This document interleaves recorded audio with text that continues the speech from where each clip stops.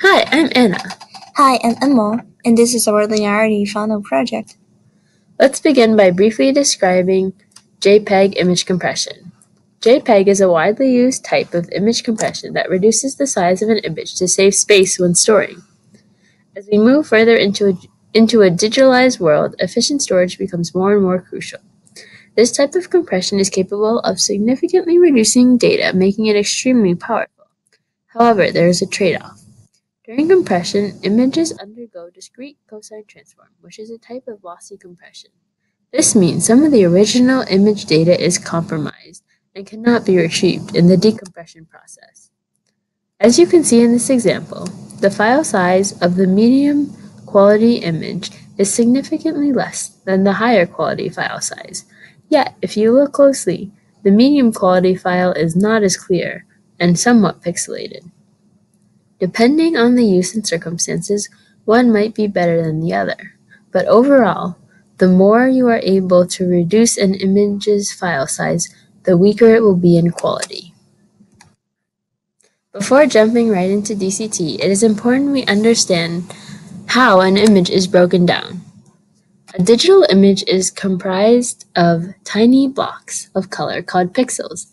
Each pixel has a red, green, and blue component, each of which take up 1 byte of data. As you can imagine, this would cause the total byte count to rise rather quickly. In the JPEG image compression process, images are converted into the YCBCR color space. This color space is also broken down into 3 components: luminance, blue chrominance, and red chrominance. Luminance describes the amount of light that gets emitted from the pixel, which is also thought of as the brightness, and the chrominances, on the other hand, hold information about the color. It is advantageous to represent the image in this color space because the human eye is a lot more sensitive to changes in the luminance compared to the chrominances.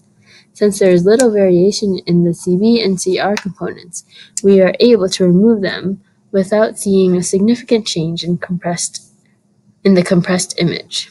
Transitioning to this color space allows us to separate and keep the most essential information. The next step is splitting an image up into blocks that are 8 by 8 pixels. The image is divided in this way because the amount of variation between the 64 pixels in each block is small relative to variation in the whole image. And also, 8 by 8 block is more computationally efficient than a larger block. Right here, we have the first 3 blocks in YCBCR color spaces from our flower example. As you can see, there is very little variation when zooming in closely. Below is an example of the 8 by 8 block that has been broken up into this component. There is an observable differences in the variation between the Y component and the CB and CR component, which show that our eyes are more sensitive to differences in luminance. We are able to compression the CB/CR value significantly because when the variation is small, the average value is meaningful since the amount by which each pixel varies is particularly negligible. Since cosine is centered around 0, we have to center the component values around 0 as well. Right now they range from 0 to 255, so to center them, we have to subtract 128, the midpoint, from each value. Here are our 2 matrices. The original matrix containing the Y component values is on the left, and the shifted one is on the right. We obtain this matrix by subtracting 128 element-wise. After DCT, we have to divide by a quantization matrix. In this step, the amount of compression can be controlled. The standard level is 50, but if you want more compression, you can go to a lower level, or for less compression, you can go higher. Remember, there is a trade-off between storage size and quality. Now we can de-emphasize the higher frequencies. If you look closely at the table, the numbers increase as you go to the right and down. This area corresponds to the coefficients of higher frequencies. When we divide the quantization matrix, we are left with a lot of zeros in the bottom right half and just a handful of non-zero numbers in the top left corner. As it turns out, the image block can be represented by just these frequencies, while still appearing, relatively depending on the level of compression, identical to the original image. After DCT, there is one additional step to make the data storing even more efficient. To decrease the computational complexity, we need to sequence the coefficients. Most efficiently, this is done by sequential order value following zigzag path, starting with the top left corner and reaching the bottom right.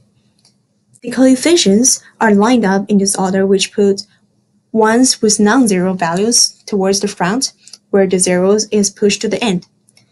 Now they are strategically lined up to increase the efficiencies of encoding process. Next, Hoffman coding is applied once the long string of coefficient is obtained from the quantization process. After identifying the unique values and their corresponding frequencies, they can be ordered into a code tree. The tree is built from bottom up by adding nodes with the pairs that add up to the smallest frequency. Once the tree is complete, the branches of the tree get labeled with either a 1 or a 0.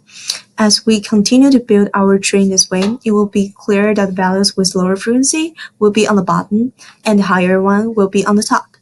This is useful because the code attached to higher frequency values are so. The last step is decompressing the image, which is essentially applying the inverse discrete cosine transform.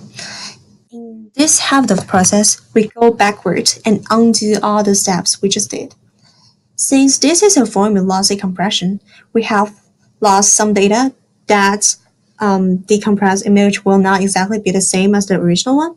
Depending on the level of compression, it is possible for the change not able to be detectable when viewing the compressed image.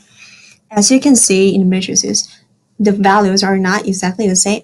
However, they stay in a range of about 8. So keep in mind, this is just the Y component of an 8x8 block.